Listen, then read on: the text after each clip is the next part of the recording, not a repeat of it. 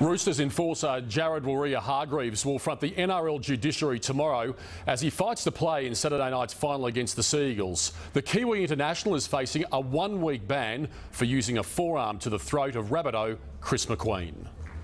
All 8 skippers were on board at the finals launch, but the Roosters faced the prospect of losing gun prop Jared Waerea-Hargreaves for Saturday's showdown with Manly.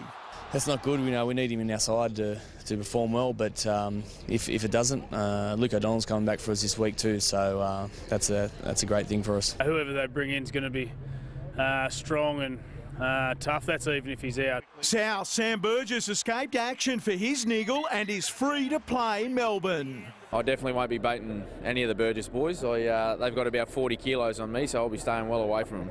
Trust me. Probably doesn't need that stuff in his game, but in saying that, we want him to be as aggressive as possible. As for the side most skippers fear, I'd say the Roosters, mate. They were minor premiers. The Roosters?